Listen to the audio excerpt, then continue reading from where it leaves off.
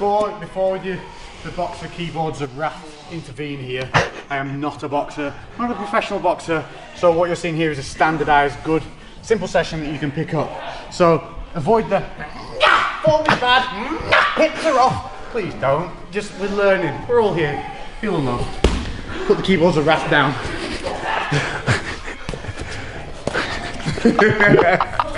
Right, are we on? Are we rocking? Are we rolling? Are we rocking? Are we rolling? Under the hooking and the tooking. Under the hooking. That's the dance. Under the hooking and the fruiting.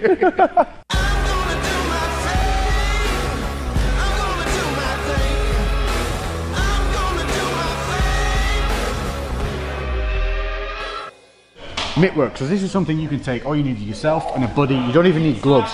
All you need is just to protect your knuckles and have a pair of these things, which you can buy super cheap. These are very small versions. You get bigger versions. I would advise getting the slightly bigger versions if you're starting out. And they, honestly, you can pick them up for like 15 quid from online stores. What we're going to be covering here is how to hold the mitts for starters, because so many people, you see them doing it, and the guy who's throwing is overworking or risking a level of injury because the mitts are simply not being held right.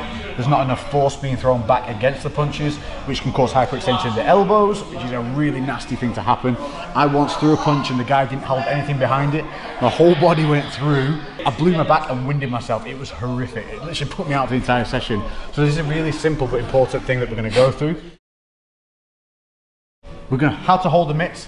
Then we're going to build up a nice basic combination and a skill set for you guys to be able to drill between yourselves, and you can just build upon these. And what we're going to do is we're going to interject with these, I don't know, every couple of sessions. We'll give you something new to take and go with. So I will now pass you over to the ever so clever and beautiful Yusuf.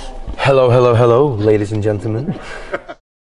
The first rule is, before we start any combinations, anything with your opponent, is first how to hold the pads. I don't want you to relax the hands. I want you to kind of clench the glove, clench the pad, so it's nice and tight against your arm. After that, then we may proceed. Okay, once you're here, distance-wise, I don't want to be out too wide because this isn't realistic. I don't want to be too close either, because then I can't see what he's doing. I want to be right in the middle, right over here. So boom, that's it. And another thing I want to be doing is, I don't want to be flimsy, so if you punch me on Lex, I want to make it so it has a nice pop to it. So like again, 1, 2 Lex, pop, pop, that's the one, good. And another thing as well is about my elbows. My elbows don't want to be here, good, my elbows want to be tucked in. And also, if he throws a really strong right hand, throw around the right hand, and my elbows are here, throw right hand, potentially it's going to hurt my shoulder, and we don't want that, do we? It's from a pad session. Nice distance so I can see my opponent and what he's throwing. Not too close either, so if he's too close and he throws, potentially going to hit me in the face and make me even more uglier. Okay, so again, I want to keep that distance, so it's about, there you go, that's him, elbows tucked in, 1, 2, good, okay. Another thing as well is, I don't want to just stand where I am, because this isn't realistic. Okay, Lex, throw 1, 2, and I'm just standing there, okay. Realistic, I'm going to be moving round, and I want Lex to be moving around with me, so 1, 2, pop, pop, nice, okay, again, 1, 2, pop, pop, nice.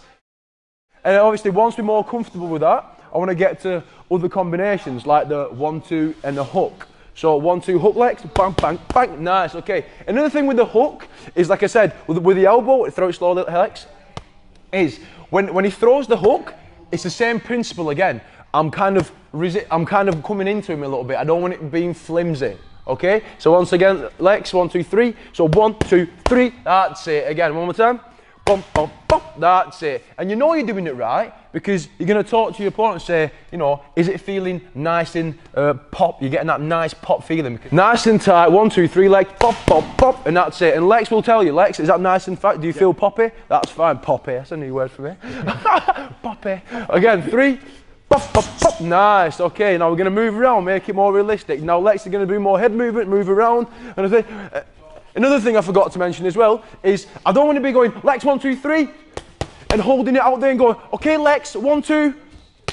I want to be more surprising. I don't want to be like, study going, right, Lex, 1, 2, 1, 2, 3, Lex. The worst thing you can get in the habit of doing is building up a combination. You'll see, I've talked about it before in previous videos. If you watch, I used to do this with my hands before throwing a punch. Because in my head I'm building it up. You want to really get into the habit of when someone pops that pad up, you just throw bam. And because they're calling out the numbers and you know you're not in the control of the combination, you're being forced to throw them more, surprising is a weird word. We're going to go with it. Yeah. We're going to go with it. I like it. Surprise punches. I was going to say something else that's surprising, but we won't say it because I'll probably get told off by younger viewers. Okay, 1, 2 legs. Pop, pop. Okay, moving round. Opposite side. I'm going to be pressuring forward. That's it. And then he's going to pressure me. I'm going to go on my back foot. There you go. Another thing I want to work on is distance, because distance is a key factor. Okay, so what I'm going to do now is I'm going to pressure Lex by saying 1, 2 Lex, and Lex is going to step back and then throw the 1, 2. Okay, and this really works well with range finding, okay? Because realistically, when you're in a fight, a guy's not going to stay the same distance all the time. He's going to be moving around, he's going to be cutting corners, he's going to be pivoting, he's going to be moving his head all the time. So this is a really good way of kind of copying that on the mitts, okay? So let's go Lex, 1, 2, pop, pop. Okay, I'm going to fall forward. Now we're going to go back. Now Lex, right hand. Good. Now on the right hand, see how he kind of stepped in twice and went on the right hand. He didn't overcommit, because when you overcommit, Lex, just do overcommit. There, slowly. When you overcommit, a couple of things are happening. Look how unbalanced he is. He's going to fall any minute. So that's why he took the 2 step. He went 1, 2, and then he threw the right hand. Okay. A lot of people the coaches, especially these days, teach them how to punch first. Now, back in the olden days, a lot of people taught feet first, and that's great because if your feet are planted, that means your punches are going to be much stronger. You know, you're going to be balanced, and that's important. If you can't throw punches when you're not balanced, then they're no use. Okay. Now these guys, you see now, they can throw a really good punch, but if you put the camera down to the feet, they're absolutely messy. They're on the balls of the feet. Do you know what I mean? It's absolutely ridiculous. So that's one thing I always teach first, is feet first, and then we work our way up. Let's go. So we're going to work with a 1, 2, 3. So bump, bump, pretty good. And then we're going to roll from that, okay? This way. So as you throw, 1, 2, 3, and you're going to come this way. That's it. And then what you're going to do, you're going to, on your foot, and then throw the right hand. This is what we're going to work on for the weeks to come. Footwork and rotation, because it's absolutely unnatural for me to do all this moving around because I'm not used to it. So what a lot of people will do is they'll try and stuff the step, and we don't want that. We want that in, and then you're back. Okay, so 1, 2, 3. Bop, bop, bop, and then come in there, and then you're going to pivot right hand. Bye! Nice. One thing I always say, I always try to rush things. Because in my head I know I can throw a punch, I can do these things, so I just try and go through them. Slow it down a little bit, take your time, don't feel like you're trying to show off to whoever's holding the mitts. Just go through it, slowly speed up. And get it in your head. That's how you develop these motor pathways. Just repetition, repetition, repetition. Did you feel more balanced on your foot then? Yeah, on the hook? Like unbalanced on the hook? Here, I'm a bit, over it. Okay, so like I said, just pretend like you're holding the mitts up for me. Yeah. So when you're doing the 1, 2, when you're doing the 1, 2, 3, 1, 2, 3, I'm rolling. As I roll under, this is what pivots. Okay. Yeah, and as I pivot, then what I do is when I throw the right hand, I'm putting all my weight on this leg. Okay. And I throw the right hand. From there, as I all my weight around, and I'm gonna reload and come back. Try that. So 1, 2, 3. I'm gonna come round. Right hand load. With that foot, keep it pointed that way towards me, towards the opponent. Yeah. When you're throwing the hook, once you throw the right hand, all your weight is on this side. Yeah, yeah. And then from that side, you're going to reload back. So you come in back. Ah, okay, really. Like this. Yeah? Okay, yeah. I'll just practice the right hand hook right now. Okay, so the right hand and the hook. There you go, that's it. Elbows higher, elbows higher. Okay, go on more. Come time, so bang, bang, good. So when you're doing the right hand, you're going bang, bang. Yeah. Make sure you pay attention to the previous video where we talked about how you change the hand position for the hook. Closed hooks, you're turning the knuckles out. Midway hooks, you're looking like you would throw a jab almost. Here, and for distance hooks, you're looking to really turn the arm over and land down with the knuckles. And really concentrate on that, like I said, the far hook, really concentrate on hitting the opponent with these 2 knuckles. So you're coming round. Oh, actually, one thing to cover, yeah. Go dropping hands. What you can do is if I throw and drop my hand, watch what he'll do. It's good, it doesn't hurt, and it really gets in your head to stick those things to your head like glue. And you can do this over-exaggeratingly, don't really pin them to yourself. Like just to overcompensate for errors, and eventually you'll build that motor pathway of just being able to hold them up. We're also going to cover in later sessions how to build up the ability to keep your hands up, because you might not think about it, but this actually gets very difficult as time goes on, and you naturally drop because you're tired rather than the fact that you're forgetting.